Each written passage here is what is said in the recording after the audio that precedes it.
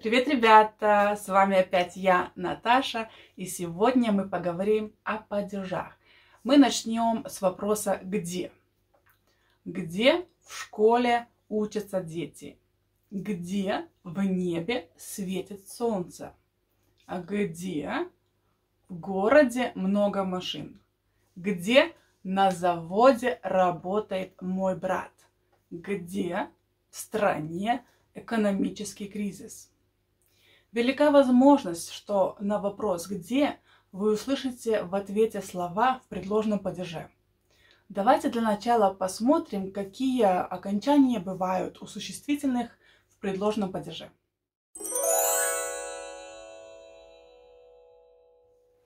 У существительных мужского рода в предложном падеже окончание «е». Например, город в городе. Я живу в городе. Стол на столе.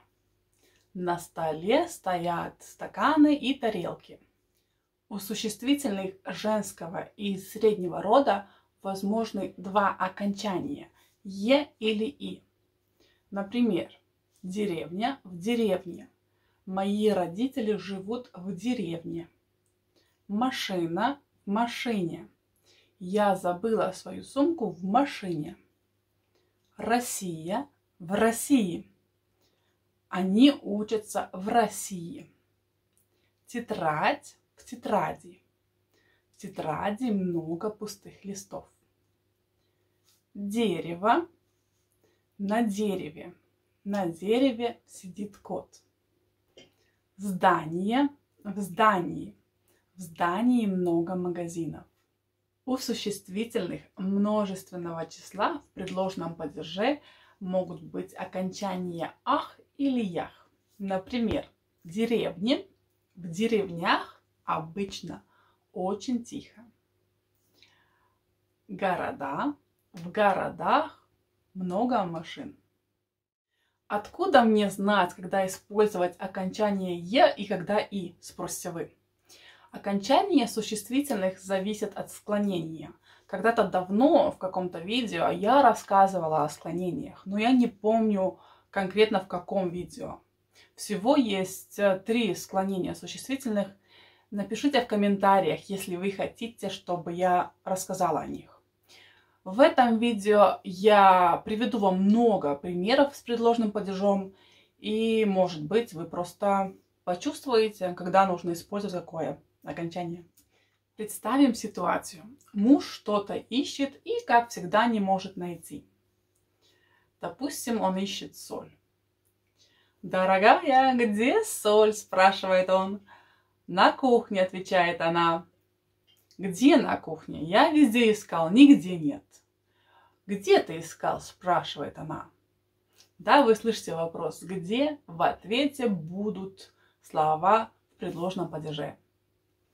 На столе нет, на микроволновке нет, и в микроволновке нет, и в шкафчиках нет, и в холодильнике нет, и на холодильнике нет, и в выдвижных ящиках нет, и в мойке нет.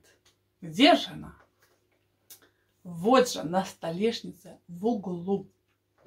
Некоторые существительные мужского рода в предложном падеже имеют окончание «у».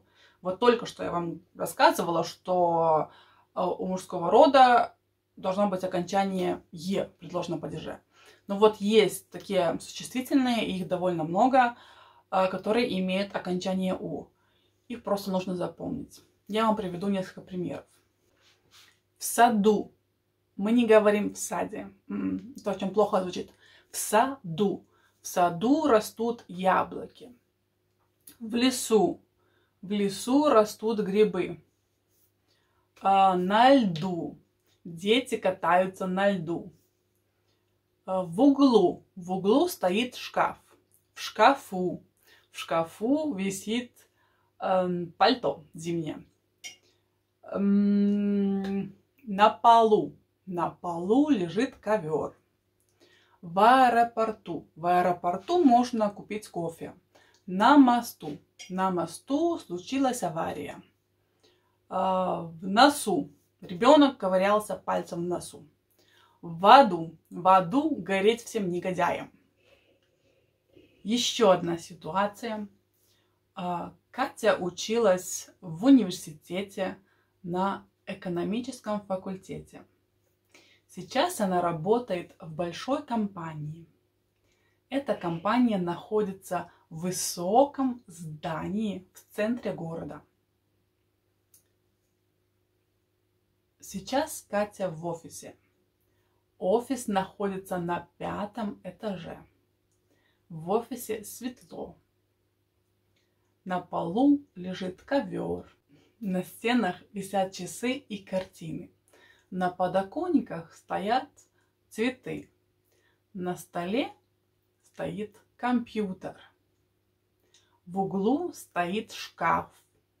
В шкафу висит пальто Кати. В этом коротком рассказе вы слышали несколько прилагательных в предложном падеже. В большой компании, в высоком здании, на экономическом факультете. Там также было числительное в предложном падеже. На 5-м этаже. Итак, здесь мы поговорим о прилагательных и числительных в предложном падеже. Посмотрим на их окончания. Мужской и средний род имеют одинаковые окончания «о» или «е». Например, в старом городе узкие улицы. На 1-м этаже находится продовольственный магазин. В соседнем доме живет милая старушка. В осеннем пальто зимой холодно. На красивом озере плавали лебеди. Прилагательные и числительные женского рода в предложном падеже имеют окончание «ой» или «ей». Например, в новой школе будет намного теплее. На 3-й странице есть упражнение, которое нужно сделать на завтра. Прилагательные числительные во множественном числе имеют окончание «ых» и. Например, в синих ящиках лежат игрушки. В больших городах много машин. В грязных лужах купались воробьи. Я вам обещала много примеров, так что вот еще несколько. Маленький мальчик потерялся в большом магазине. Я знаю все улицы в родном городе. На последнем уроке я чуть не заснул. В синем костюме он выглядел очень красиво. Младшая сестра учится в 3-м классе. Я уже забыла, что мы учили на вчерашнем уроке. На Красной площади гуляют туристы. В студенческой столовой можно дешево пообедать. В сегодняшней газете я прочитала хорошие новости. Мы любим отдыхать на природе, гулять на свежем воздухе. Местоимение в предложном падеже. Все, я обещаю, это последняя часть этого видео. Как вы видите в таблице, местоимения мужского и среднего рода в предложном падеже имеют одинаковые формы.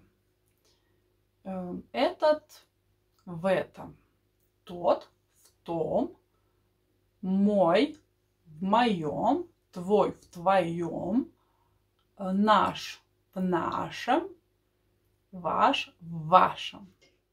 Местоимение женского рода это в этой, та в той, моя в моей, твоя в твоей, наша в нашей, ваша в вашей. И местоимение множественного числа эти в этих, те в тех, мои в моих, твои в твоих, наши в наших, ваши в ваших. Местоимение его, ее и их особенные, они не изменяются. Я сейчас приведу вам примеры, и вы увидите, что они всегда остаются просто его, ее, их. В этом магазине продают обувь. В том здании был пожар. В моем подъезде всегда чисто. В вашем доме 5 комнат. В моей семье 3 человека. В твоих словах есть доля правды. В тех краях круглый год тепло. На ее столе лежит лаптоп. В их школе есть большой спортивный зал. В его карманах пусто. Я люблю гулять в этом красивом парке. Я покупаю продукты в том большом магазине. Сейчас ваша очередь. Попробуйте ответить на вопросы. Вы можете оставить свои ответы в комментариях, но в таком случае не пишите правду. Совсем не нужно, чтобы кто-нибудь вас нашел. Итак, вопросы. Где вы живете? В какой стране? В каком городе? На какой улице? В каком доме? На каком этаже? В какой квартире? Где живут ваши родители? Где живет ваш лучший друг или лучшая подруга? Где вы отдыхали в последний раз? Где вы учитесь? Где вы работаете? Где вы обычно обедаете? Вот и все на сегодня. Спасибо, что досмотрели до конца. Повторяйте примеры из этого видео, и мы скоро, совсем скоро, снова увидимся. Пока!